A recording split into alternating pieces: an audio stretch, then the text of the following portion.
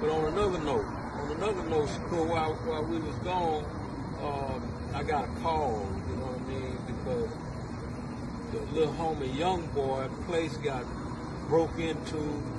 People went in his place, disrespected different things, and you know, I got a call about it. And the little homies that went into this place want to make that right because they understand that, you know what I mean, YoungBoy family is okay with me.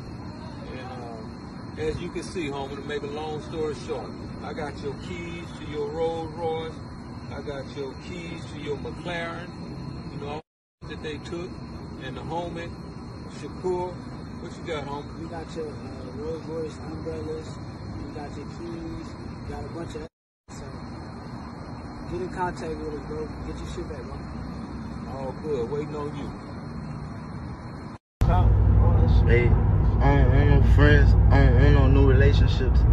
All that pussy and shit. Hey, I don't respect none of that shit, man. If you got something for me, man, they got plenty of niggas around me you could call. Man, nigga, it's plenty ways you could get in touch with me. Man, don't get on no internet and do nothing publicly. Don't do nothing dealing with no fucking publicity. None of that pussy and shit.